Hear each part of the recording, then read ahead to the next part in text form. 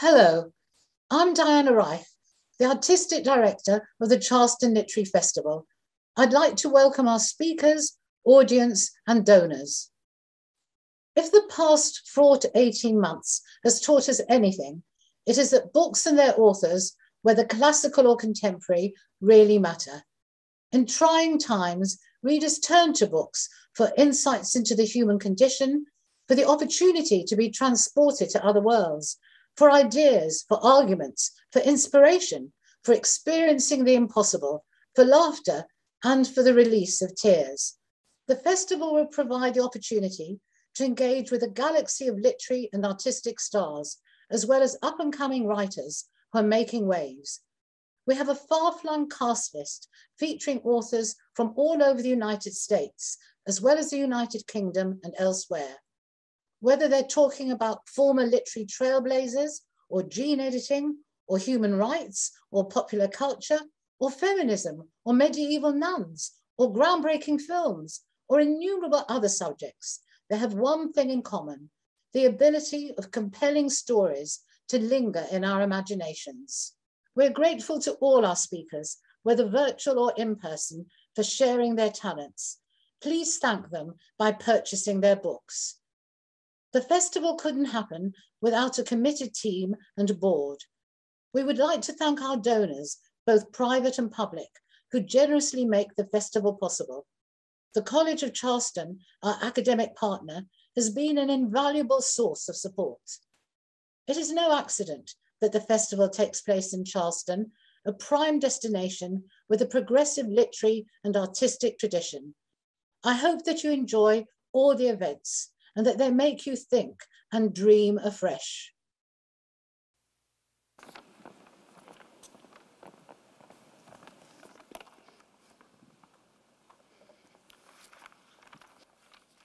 Hello and welcome to the Charleston Literary Festival. As much as I love our virtual sessions and having people join from all over the world, there's just nothing better than being in front of a live audience. So thank you so much for being here. I'm Ann Blessing. I'm the secretary of the board of the Charleston Literary Festival and a longtime supporter, also a former English professor at Tulane and the College of Charleston, our academic partner. Recently, I taught high school English at Ashley Hall, and I'm currently on what my husband calls eternity leave. But it is my great pleasure to be introducing this dynamic writer today, Hanff Korelitz. Jean is the author of 8 novels, 9 if you count Crib, which is the novel that Jacob Finch Bonner writes within the plot. In addition, she has written a middle grade reader called Interference Powder, a theatrical adaptation of James Joyce's short story The Dead, and a collection of poetry, The Properties of Breath. The Plot is a New York Times bestseller called Insanely Readable by Stephen King, and an addictive Russian nesting doll of a novel by the New York Times. Her novel, You Should Have Known, was adapted by David E. Kelley into the HBO series The Undoing, starring Hugh Grant, Nicole Kidman, and Donald Sutherland. And her novel, Admission, was made into a film starring Tina Fey, Lily Tomlin, and Paul Rudd. Her most recent novel, The Latecomer, will be released in May 2022. Jean was born and raised in New York and educated at Dartmouth College and Clare College, Cambridge. She and her husband, the poet Paul Muldoon, have 2 children. On top of all of this, Jean has a company called Book the Writer, which hosts pop-up book groups in which small groups of readers discuss new books with their authors. And before I sit down to converse with Jean, I'm just going to confess a fear on stage to the entire audience, and it's not stage fright. My fear is giving away the spoilers, giving away the plot of the plot. So what Jean and I have to do today is talk about the plot of the plot without giving away the plot of the plot. And she's a pro. She's been on stage a lot and been talking about this book all over the place. So I'm going to ask her to interrupt me if I'm heading in that direction. But I'm also going to ask that when we have questions at the end, that those who ask also don't give away the plot of the plot. So, but before I sit down. I wanted to gauge our audience, and I can't really see you all, but I'm going to try. I wanted to know how many people in the audience have read the plot. They already know the spoilers. Okay, it looks like at least half. How many of you have read, oh, thank you. How many of you have read You Should Have Known? How many of you have seen the series, The Undoing? A lot, okay. Well, you all have so much to look forward to. I hope you get to spend some time the way I have the last couple of weeks reading Jean's novels, and there are quite a few. So please, audience, join me in welcoming Jean Hanff Korelitz.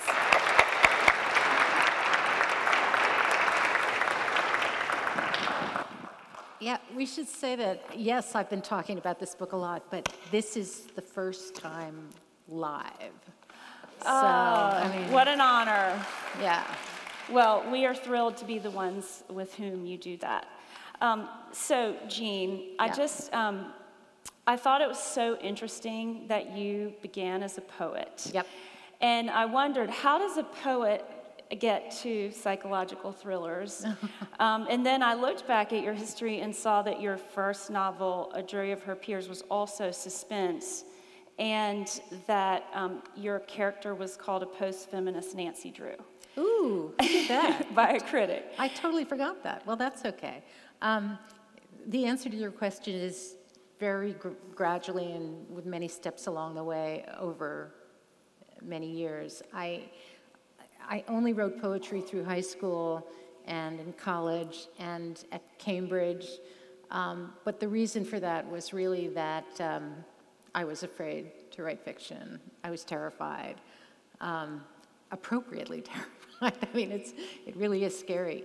I had this weird experience while I was at Cambridge. I heard about this essay that Donald Hall had written in the Kenyon Review, and of course this was pre-internet because I'm extremely elderly. It was 1983, and you couldn't just look up this essay. So I went to the library and I got a copy of the Kenyon Review, and I read the essay, and basically this essay was very critical of the new Master of Fine Arts programs that were popping up all over America, a theme I return to later in the plot. But Donald Hall's criticism about these programs was that they were good at producing pretty good poets. And the problem with all of these pretty good poets was that it was more and more difficult to find the one or two person in each generation who was Keats. And therefore, would those of you who were pretty good poets and not Keats, please stop writing. And people were furious about this. But I read it and I thought, you know what? I'm not Keats. I knew I wasn't Keats. And then I met Keats and I married Keats. So I could see the difference between what I was doing and what my husband was doing. I did hang on long enough to put out one collection of poems. But the longer impact of having begun as a poet is that I learned how to listen as a writer. And I still write with my ears open, and I can't leave an ugly sentence on the page, which is not to say that there aren't ugly sentences in my books, but they're not there with my knowledge. I mean, I'm going through the final edits today. I was working on it today of the new book, and I'm still making changes because something is clunky or I use the same word 2 sentences in a row. That, I think, is what comes from the poetry. Well, and as far as all those other poets stepping aside, one of the funniest parts of the book is Ripley College and this idea that anyone can be a writer. Yes. Everyone has a story to tell. And Jake, even though he's teaching writers, questions whether writing can be taught or whether there's natural talent. What do you think? You know, I had this conversation recently with my husband who does teach creative writing. And even after all these years of marriage, I was wrong with what I thought he was going to say. I thought he was going to agree with me that writing can't be taught. He doesn't agree with that. He thinks that it can be taught in the same way that playing the violin can be taught or riding a horse can be taught. that you can be made better by instruction. But as far as being a great writer, I don't think so. I really don't think so. Well, one of the things that your book led me to was Housekeeping by Marilynne Robinson, and yeah, there's one part where no self-respecting writer would not know the plot of the book. What is it that you love about that book, and who are some of the other writers that you consider great writers? Housekeeping is an incredibly special book to me. It's one of I have a personal pantheon of 6 novels. I've loved many, many novels over the years, and other kinds of books, but when it comes to novels, there are 6 that are like the angels floating around my head, and Housekeeping is one of them. It is such an incredibly beautiful book that I've never been able to reread it, which I think it's the only one of the 6 that I've never reread. You know, it's about a young woman who grows up in a little town in Idaho, and her mother dies, and so a relative comes to care for her and her sibling, and this woman is barely capable of taking care of herself, let alone 2 little girls, and one of the little girls sort of begins to draw more towards society and other people, and the protagonist, the narrator, begins to draw more towards this caretaker. And it's, you know, it's a quiet book. It's not like so much happens. It's just unbelievably beautiful. And what are some of the others? Oh, you want to know the rest? Well, yeah. Don't you? Doesn't everyone want to know the other 5? You know, okay, so I had 4 until about a year ago, and then I broke down and added 2. So the original 4, the OG, I guess, Housekeeping, Pride and Prejudice, because duh. A novel by Chaim Potok called My Name is Asher Lev, which is actually not a great novel, but it was an incredibly important novel to me. I named my son Asher after it. And The Wild Card, which is Frederick Forsyth's The Odessa File. And I'm very pugilistic in defense of The Odessa File. If anybody wants to fight with me about The Odessa File, see me later. And I do not. What? I do not want to fight you. It's such a great book. It is such a great book, and it's a beautifully plotted book as well.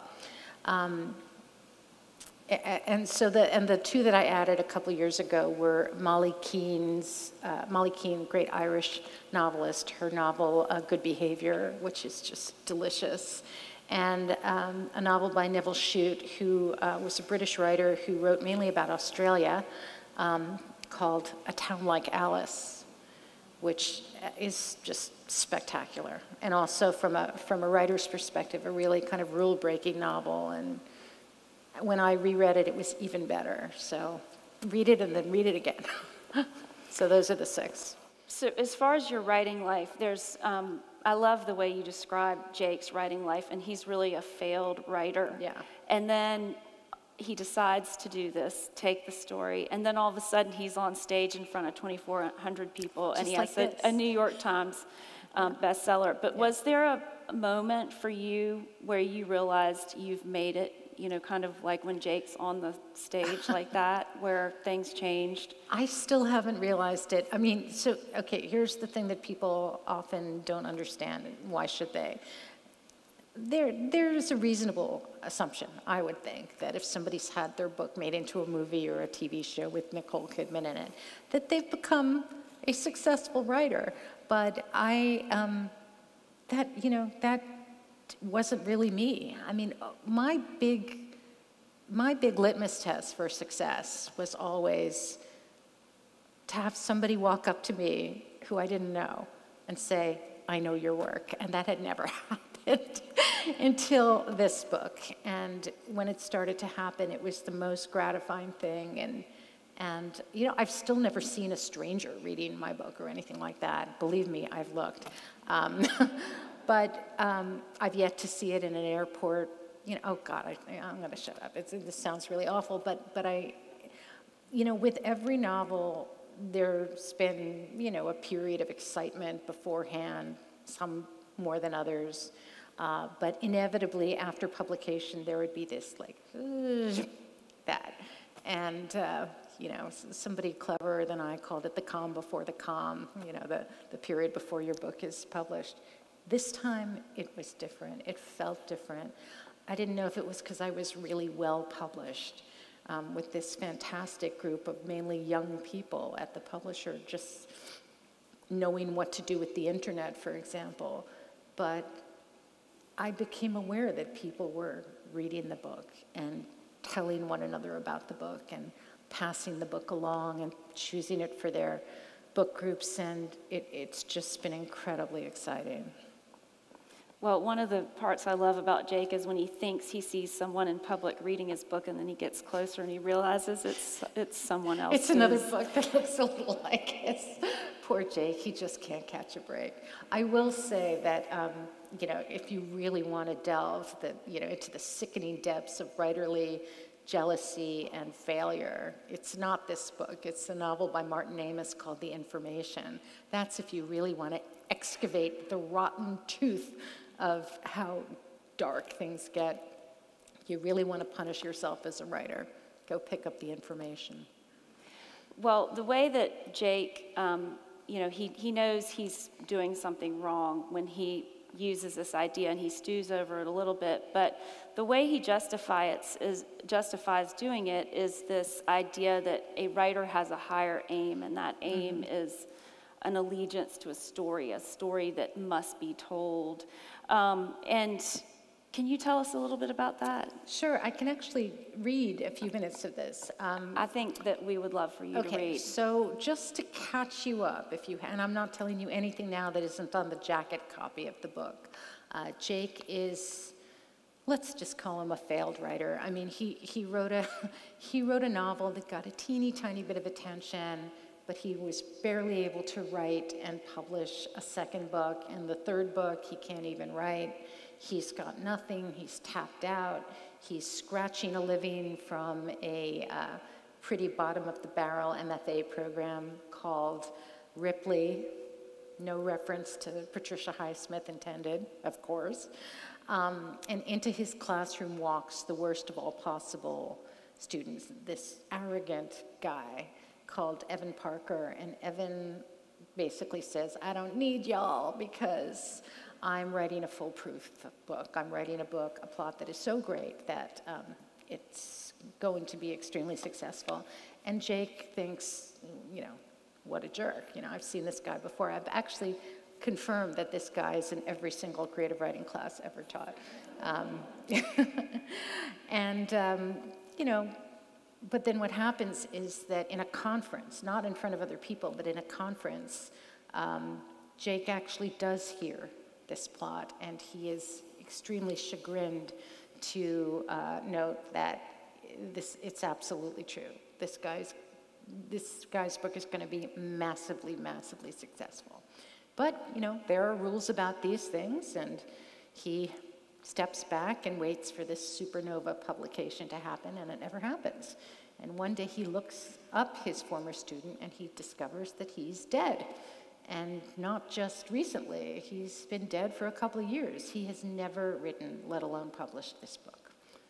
That's where this excerpt begins. Okay. Stories are maddeningly elusive. There's no deep mine of them to blast around in, or big box store with wide aisles of unused, undreamed of, and thrillingly new narratives for a writer to push a big empty shopping cart through, waiting for something to catch their eye. But every now and then, some magical little spark flew up out of nowhere and landed in the consciousness of a person capable of bringing it to life. This was occasionally called inspiration, though inspiration was not a word writers themselves often used. Those magical little sparks tended not to waste time in declaring themselves. They woke you up in the mornings with an annoying tap-tap and a sense of unfolding urgency, and they hounded you through the days that followed. The idea, the characters, the problem, the setting, lines of dialogue, descriptive phrases, an opening sentence. To Jake, the word that comprised the relationship between a writer and their spark was responsibility. Once you were in possession of an actual idea, you owed it a debt for having chosen you and not some other writer. And you paid that debt by getting down to work. not just as a journeyman fabricator of sentences, but as an unshrinking artist ready to make painful, time-consuming, even self-flagellating mistakes. Rising to this responsibility was a matter of facing your blank page or screen and muzzling the critics inside your head, at least long enough for you to get some work done, all of which was profoundly difficult and none of which was optional. What's more, you stepped away from it at your peril, because if you failed in this grave responsibility, you might well find, after some period of distraction or even less than fully committed work, that your precious spark had left you. Gone, in other words, as suddenly and unexpectedly as it had appeared, and your novel along with it, though you might spin your wheels for a few months or a few years or the rest of your life, hopelessly throwing words onto the page in a stubborn refusal to face what had happened. And there was something else, an extra dark superstition for any writer hubristic enough to ignore the spark of a great idea, even if that writer was not of a religious bent, even if he did not believe that everything happens for a reason, even if indeed he resisted magical thinking of every other conceivable kind. The superstition held that if you did not do right by the magnificent idea that had chosen you among all possible writers to bring it to life, that great idea didn't just leave you to spin your stupid and ineffectual wheels, it actually went to somebody else. A great story, in other words, wanted to be told. And if you weren't going to tell it, it was out of here. It was going to find another writer who would, and you would be reduced to watching somebody else write and publish your book. Once, long ago, Jake had done his best to honor what he'd been given. He had recognized his spark and done right by it, never shirking the hard thinking and the careful writing, pushing himself to do well and then to do better. He had pursued no shortcuts and evaded no effort.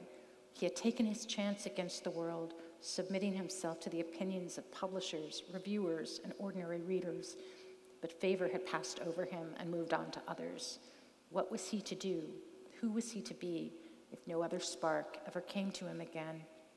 It was unbearable to contemplate. Good writers borrow, great writers steal, Jake was thinking. That ubiquitous phrase was attributed to T.S. Eliot, which didn't mean Eliot hadn't stolen it himself. But Eliot had been talking perhaps less than seriously about the theft of actual language, phrases and sentences and paragraphs, not of a story itself. Besides, Jake knew, as Eliot had known, as all artists ought to know, that every story, like every single work of art, from the cave paintings to whatever was playing at the Park Theater in Cobleskill to his own puny books, was in conversation with every other work of art, bouncing against its predecessors, drawing from its contemporaries, harmonizing with the patterns. All of it, paintings and choreography and poetry and photography and performance art, and the ever-fluctuating novel was whirling away in an unstoppable spin art machine of its own. He would hardly be the first to take some tale from a play or a book, in this case, a book that had never been written, and create something entirely new from it. Miss Saigon from Madame Butterfly, The Hours from Mrs. Dalloway, The Lion King from Hamlet, for goodness sake. It wasn't even taboo, and obviously it wasn't theft. Even if Parker's manuscript actually existed at the time of his death, Jake had never seen more than a couple of pages of the thing, and he remembered little of what he had seen. Surely what he himself might make from so little would belong to him, and only to him. He hadn't gone looking for this. He had upheld the honor of writers who listened to the ideas of other writers and then turned responsibly back to their own. He had absolutely not invited the brilliant spark his student had abandoned, involuntarily abandoned, to come to him. But come it had, and here it was, this urgent, shimmering thing, already tapping in his head, already hounding him, the idea, the characters, the problem. So what was Jake going to do about that? A rhetorical question, obviously. He knew exactly what he was going to do about that.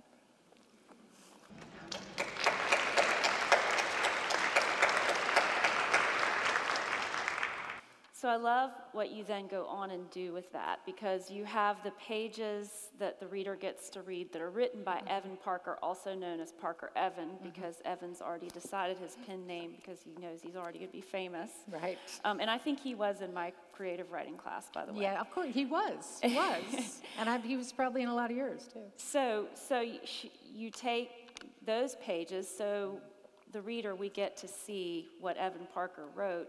But then, as you say, Jake doesn't use any of his words, but he takes the story, and then you end up putting Jake's novel within, and the two stories merge. Right. How did you decide to do, how did that work? Well, I didn't decide to do it. I tried to get out of doing it, actually. I was terrified of doing it.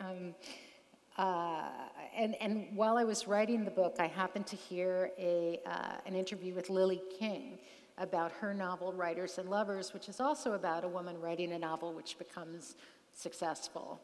And the interviewer said to her, you know, did you think of giving us a little taste of the book that your protagonist is writing? And she said, I felt that whatever I offered the reader wouldn't be good enough to justify all of the publishing excitement in the novel. And I thought, awesome.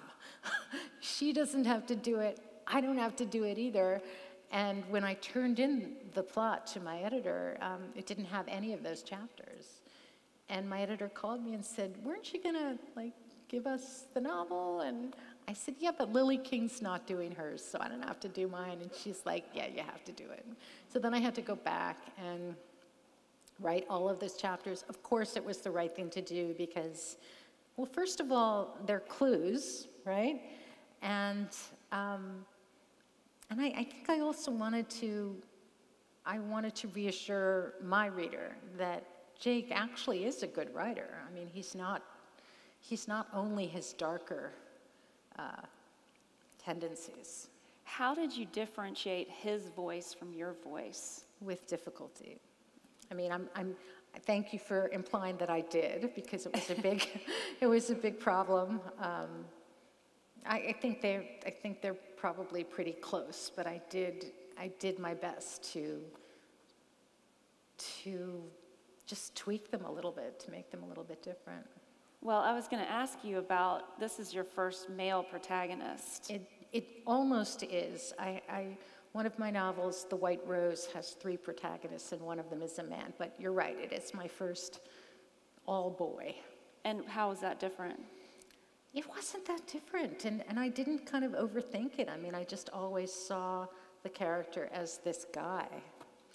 And I think one of the reasons why the book has been, taken to the breast of writers is that it really is about us, and it's about our pettiness and our jealousy and our narcissism, and but also, I mean, the one really nice thing about Jake, the one thing that I admire about him, is he doesn't blame anybody else for his failure. He blames himself for not writing a good enough book. He doesn't, he has no paranoia about, people not liking him, or because he's a white man, or anything like that. He knows it's because he hasn't written a good enough book until he does. So it wasn't that hard.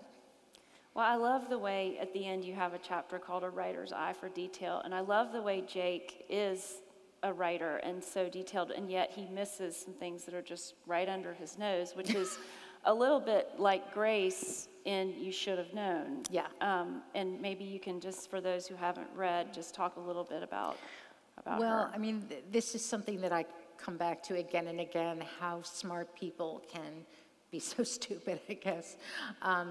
My mom was a therapist, and she used to talk to me and my sister a lot about, I mean, nothing specific, no details. We didn't know the names of her patients or anything like that. But she would come home and say, I have this brilliant client who is a CEO, and she went to Harvard, and she's got 800 people working under her, and,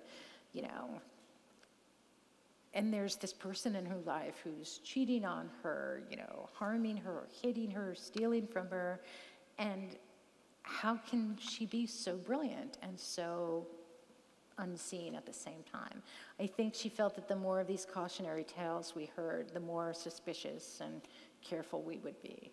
So that kind of juxtaposition of competence and ignorance went right into, you should have known. That was the question at the center of You Should Have Known, which is quite different from The Undoing, for those of you who only saw The Undoing.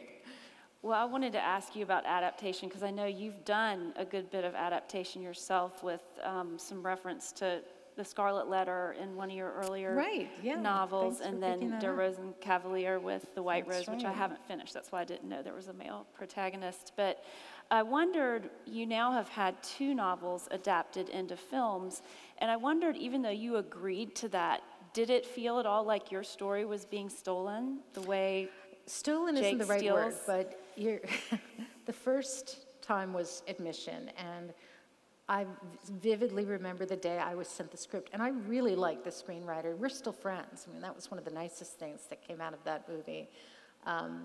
And we had had lunch, and we were exactly the same age, and we had kids exactly the same age, and our politics were the same, and we really liked each other.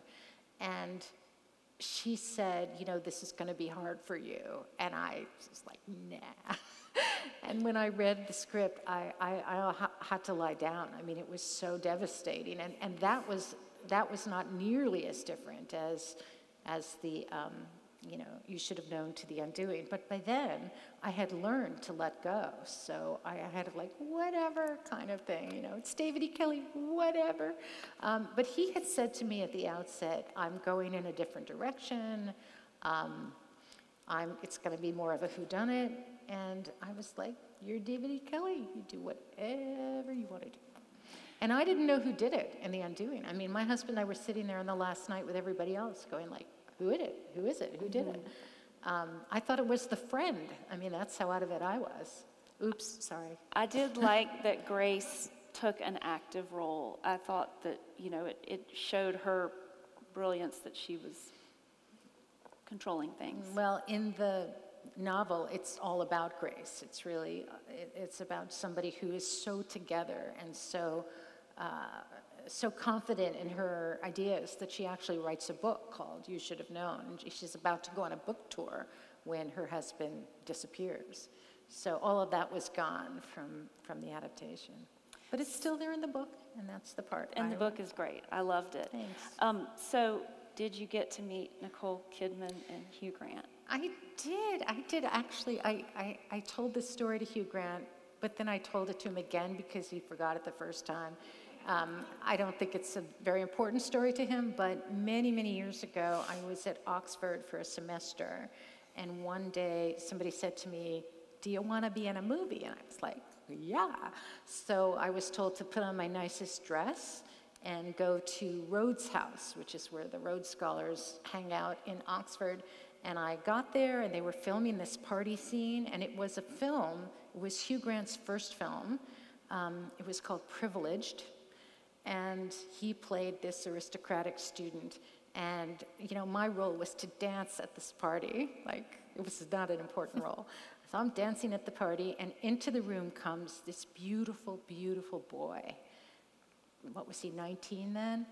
And he walks across to his antagonist, who's this other beautiful boy, but not as beautiful as Hugh Grant, and he opens up this box with these dueling pistols in it, and he says to the other guy, "Sir, I demand satisfaction," which is a line that you don't forget, And so when I met Hugh Grant, I said, I was in that scene, I saw you, I was dancing, and then I told him again because he forgot it the first time. So it wasn't it wasn't as important to him as it was to me. But yes, I had met Hugh Grant before.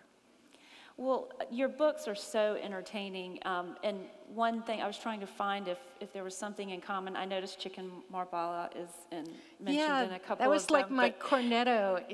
Edgar Wright, the British filmmaker, he puts a cornetto in every one of his movies. Well, it was a good one because I have happy memories of that too. But I wondered, you kind of course, present a dilemma in each one, but do you see as a body of work something that you try to do each time? I didn't see it as I was writing them. I've seen them in retrospect. It's like, you know, that Kierkegaard quote, life can only be understood backwards, but it has to be lived forwards. I see, looking back at these really different books, that I see a couple of things. First of all, I must love academic settings. I love colleges. And I think, you know, I've written The Devil and Webster, Admission, this one, the new one, The Latecomer, all have these academic settings. And I think the reason for that is that people at colleges are talking about ideas. And I've never worked in an office except for 1 year in publishing. For all I know, they could be talking about ideas all the time. But I don't know about that. I know about universities because I'm a faculty spouse, and I have been for 30 years. So I've watched a whole generation of students go by, and I really love that. So academic settings, leaving home, the idea of kids leaving home with or without college admissions, which I'm obviously obsessed with. But I think the most important common denominator, the one I see the most clearly, is liars. I am obsessed with liars. And it may be because I'm a crappy liar myself. It's something I'm really bad at. I have a really bad kind of superego, you know, guilt thing. People who lie and then blithely go along their way are fascinating to me, and they always have been, and they always will be. And yes, it has been an interesting few years. That's all I'll say. It's been a really interesting few years. Well, I love The Devil and Webster, which is an academic setting and has a plagiarist and a liar who gets lots of national media attention, and that was a great one. But I also loved Admission because, for a lot of reasons, I love, you know, that age as well. I've helped kids write, and I know that you have too. You got interested in helping or reading admission letters partly as research for the book, but then just because you loved it. And how do you have time to do that? I don't know. I'm actually still doing it. I freelance for a college counselor in Connecticut, a very principled college counselor. She's not Rick Singer. She doesn't take money from, you know, there's no side door with her. In fact, you know, College of Charleston I've helped her students with essays to the College of Charleston. This is a popular choice. We know. I do not write their essays. I help them rewrite and rewrite and rewrite and rewrite. But I love it because to read these applications, which I did for Princeton for 2 years, is to have hope in the future. And I get very worried about the future. So when I read, you know, and obviously these kids are putting their best feet forward. They're presenting themselves in the best possible way. Of course they are. But to see this generation coming up, to see how they think globally, they act locally, they're pissed off in all of the right ways, they're full of ideas about how to fix things. You know, it is to have one's faith restored. So I'm doing it, you know, for myself, to give myself a little jolt of optimism.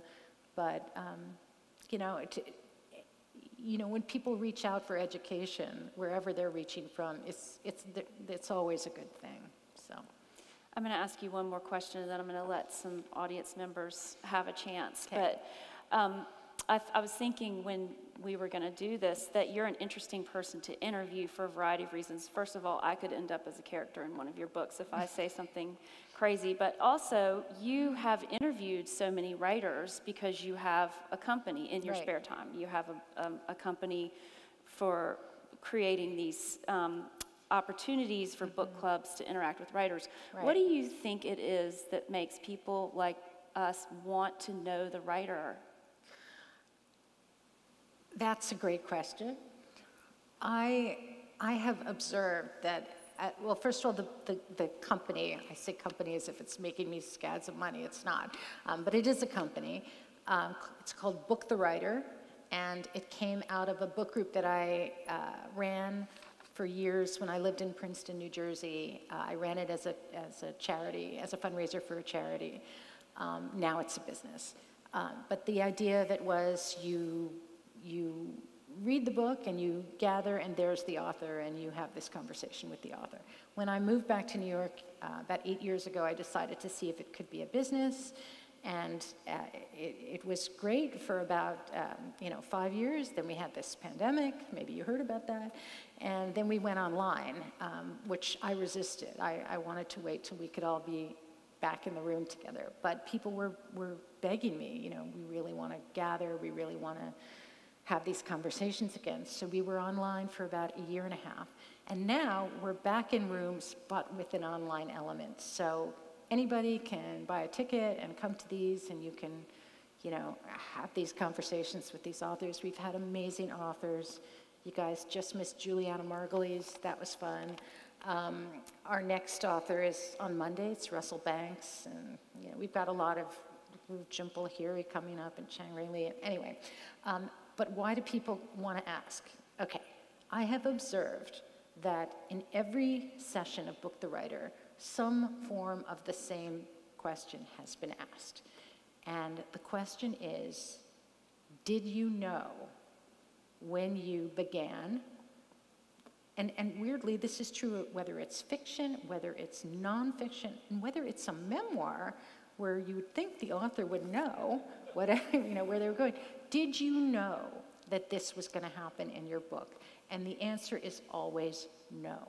And this is so fascinating to readers because, when you read, you open a book, everything is like, it's black and white. It's set in stone.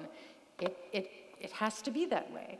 But the process of getting the words on the page is so fraught and so malleable, and it's a process of discovery, and it could go either way. So I would like in Sex and the City, where you're always waiting for the question, I couldn't help but wonder. It's been like that for me in every single meeting of our Book the Writer events. I'm waiting for somebody to say, it happened the other night, it's crazy. We had Alexander Andrews, who wrote Who is Maud Dixon?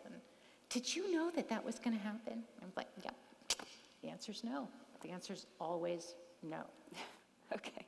Well, if they don't have questions, I still have quite a few more. But I'm going to ask, there's going to be a mic that's passed around. If you have a question, would you mind keeping your mask on, but stand up so that we can see you, and also she can see you with the mic. I can barely see anybody. Yeah. Hi. Hi, can you hear me? Yeah. This is not very esoteric, but I grew up in Athens, Georgia, and my jaw dropped when you took the action from the original location to Athens, Georgia. So I was just curious what your connection was with that town, because you seemed to know it. Well, I've been there. Were you taking classes? No, I was visiting. My husband was doing something there, and I have an old friend from New Jersey who moved down there with her husband, who does work for the university. And then later, just, the plot led me there. I don't want to go into too many details, but the really weird thing was that during the pandemic, when I was upstairs writing this book, my husband had two projects. One was this little book he just wrote with Paul McCartney, which came out this week, called The Lyrics, and the other was a musical set in Athens, Georgia. And the weird thing is that we were both writing about Athens, Georgia at the same time. His musical is actually called Athens, Georgia. So that was very weird. But I needed a university town. I needed a big university where somebody could get lost. And preferably it should be in a distant part of the country from where some of the other action takes place, and really because I had been there not too long before, and I remembered how things had looked and smelled and tasted, and because I also had a friend who lived there who I could ask some questions of, it was the obvious place. So.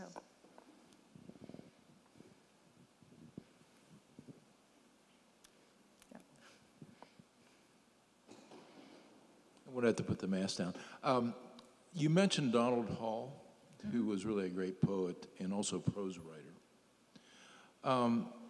Do you see yourself ever going back to poetry and Do you think that being a poet originally led you to be a better prose writer? No and yes. I mean, no, I'm not going back. The world of poetry is going to do just fine without me. Yes, absolutely. Writing poetry teaches you to listen, and you know, I can't write a sentence that is ugly. I mean, I'm sure I've done it a lot, but I can't leave it on the page if it's ugly. I have to fix it and fix it and fix it. So yeah, but just in case you imagine that I went straight from poetry to plot-driven fiction, no. I wrote 2 deeply poetic, unreadable novels in which nothing happened, and no one ever published them, and nobody ever will. So, I mean, when I say that there were like steps along the way, there were unsuccessful books that were a little too much about the beautiful lyrical writing and not enough about things actually happening. So I learned from that too. There's a question. Okay, since you mentioned your husband's writing a book with Paul McCartney, did you get to meet him?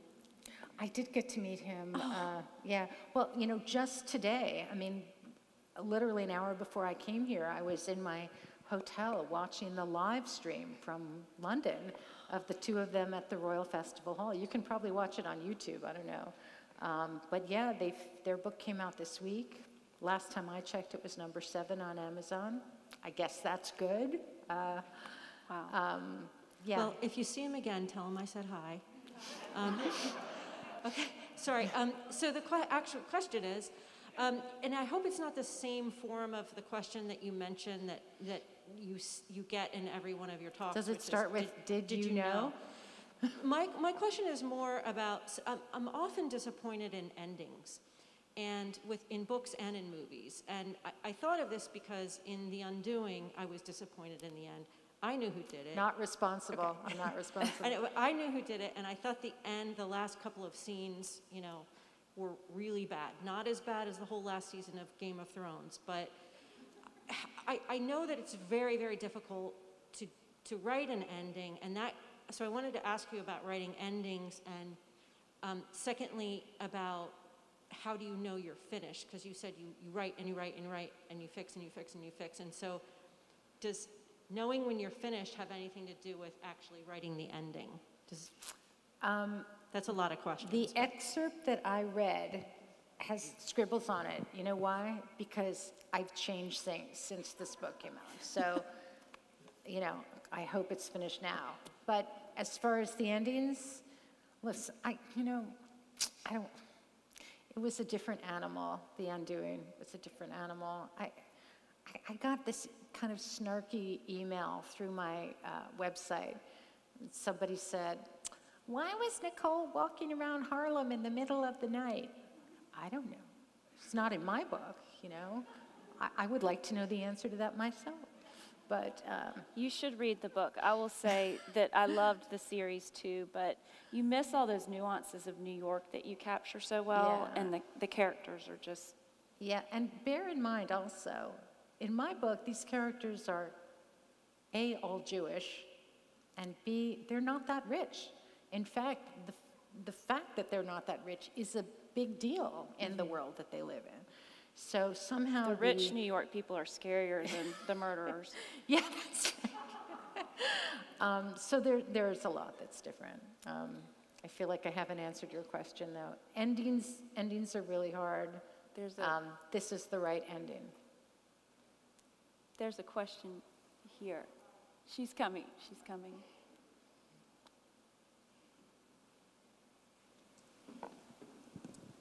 First of all, this is a tour de force, so big congratulations on this book. You will not be able to put it down, honestly.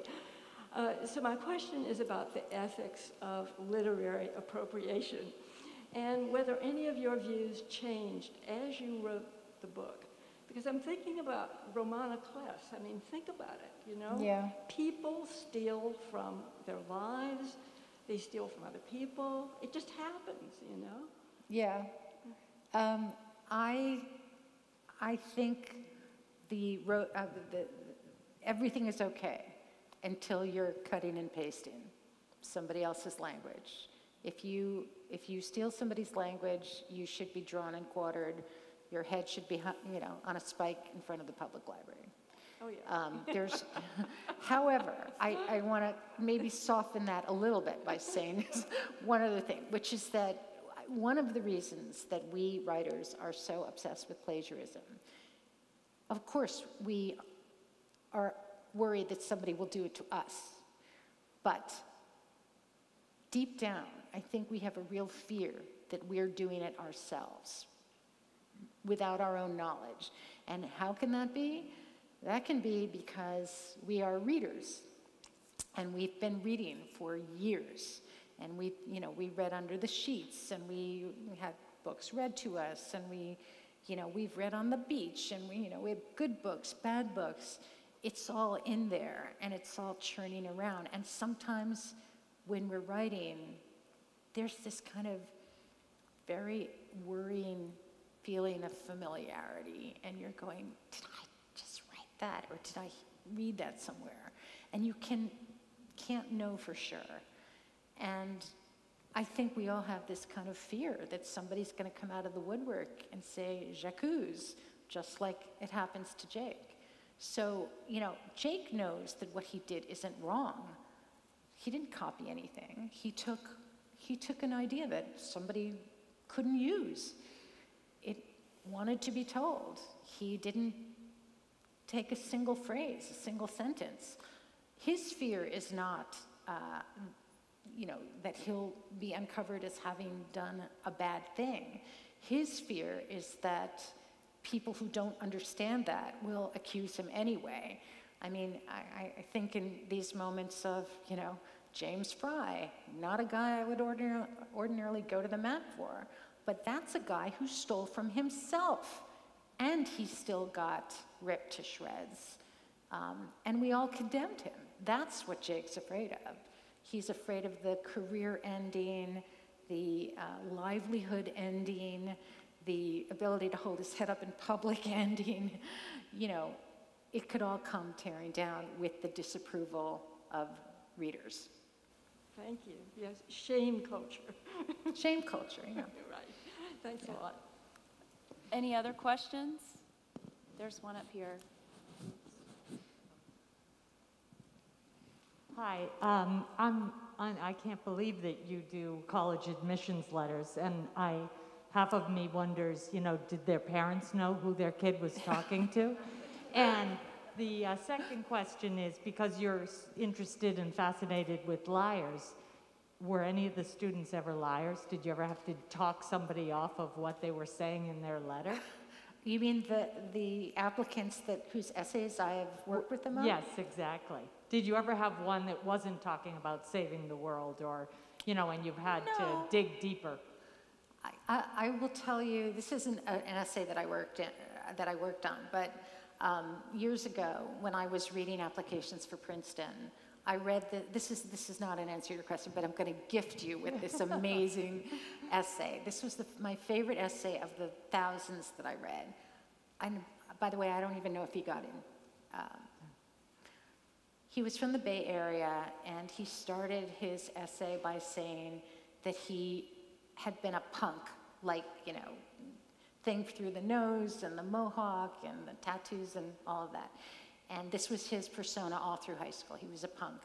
And one day, he realized that he didn't know what that meant. So he took himself on this kind of autodidactic journey back farther and farther and farther, from punk to rockabilly, back and back and back and back and back, reading literature and listening to music. And finally, at the end of the day, he realized he wasn't a punk. He was a beat. And, this kid, he wasn't saving the world. It wasn't about the whales or, the community even. He was saying, I had this kind of teenage arrogance and I was living the dream of this kind of shallow little idea, and then I realized that wasn't enough. I had to find out, and then I had to find out more, and then I had to find out more. And you look at a kid like that, and you think, this is the kid who's going to make every classroom better.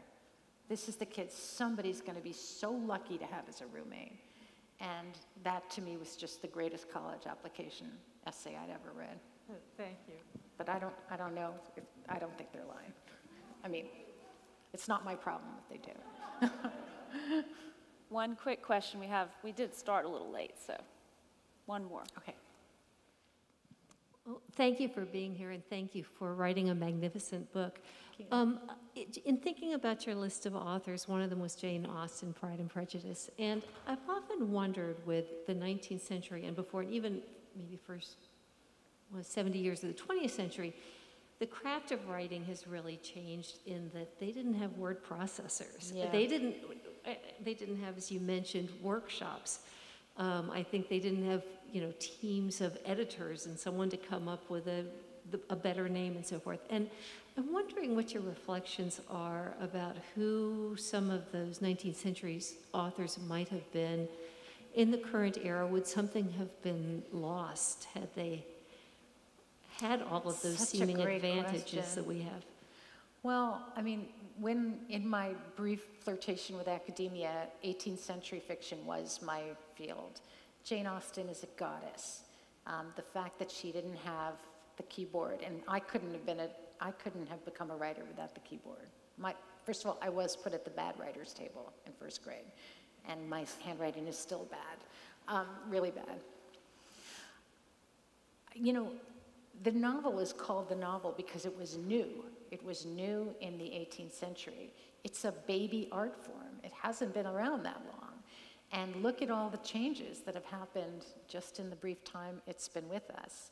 Right now, it's changing before our eyes. There's this whole metafiction thing that's going on. I don't particularly enjoy it, but I'm reading it because I'm interested in where the novel is going. It was also very much a female art form. Women read them, and some women wrote them. So I'm sure there are many lost writers. One writer I was interested in at Cambridge was a woman named Charlotte Lennox, who wrote 4 novels in her lifetime and died absolutely penniless and in obscurity. But one of her best-known novel was called The Female Quixote, and it was one of the many responses to Don Quixote, which had reached England, and people went crazy writing these responses to it. So hers, and her novel was a precursor, was a novel that Jane Austen read in her childhood. So she may have disappeared, but she lives on in, Sense and Sensibility and Northanger Abbey. Those are directly, they owe something very much to Charlotte Lennox. So plenty of lost writers out there. And I see College of Charleston professors here can elaborate on that, but we're going to have to stop, unfortunately. I'm going to ask the audience to please stay seated because Jean's going to walk through to the back and sign books. Great. But before she does that, I'd just like to say this has been such a great conversation, and I wish it could go on, but please join me in thanking Jean for joining us for the Charleston Literary. Thanks, Anne. And thank you. That was great.